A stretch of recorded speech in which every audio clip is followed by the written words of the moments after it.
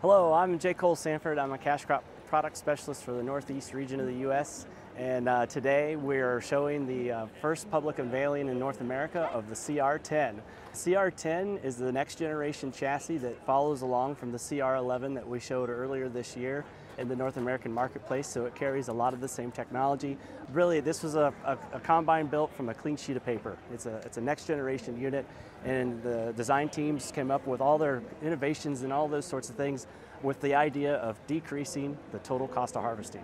All right, so with the CR10 and 11, the next generation chassis, we're up on the engine deck, and this is really the heart of the machine, right, from a horsepower standpoint. The engine here that you see is a 13-liter Cursor, and it's produced in-house by FBT, one of our engine supplier here in the CNH world. And this thing is pushing about 635 horse. And this is what's really unique about the driveline that I discussed there a little bit earlier, was that the engine is in the same angle as the rotors. So if we imagine the rotors, they are at this exact angle, and the idea is to get this driveline in line with the actual rotors themselves.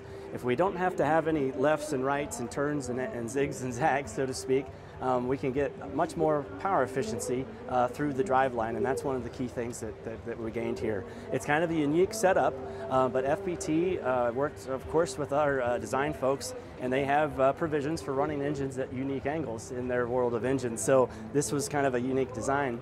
On the back of the engine, this is where you see all the PTO components. So this silver housing right here houses the hydromechanical drive for the feeder.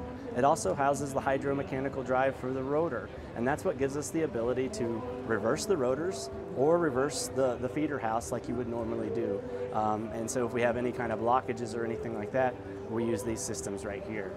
It's a really unique setup, and it also allows us to do unique things with the cooling package. So if we look at the front half of the engine, you notice on the CR10, because of its horsepower rating, we have 2 engine cooling fans, and in the front there are our cooler package, radiator screens. And then on the front of them is 2 rotating rotary air screens.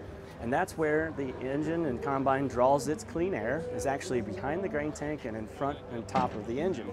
That's really the cleanest place during harvest to gather your air, and it uses that air blast and blows it across the back of the engine and back across the deck, and it keeps this area really, really clean.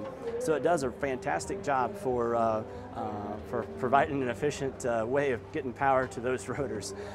The other unique thing is that cooler package sits between you and the operating station, or in the cab, and the engine. So it's also a sound barrier. We're really excited, really proud of this monster engine installation to create all that horsepower, to get all that productivity out of the machine.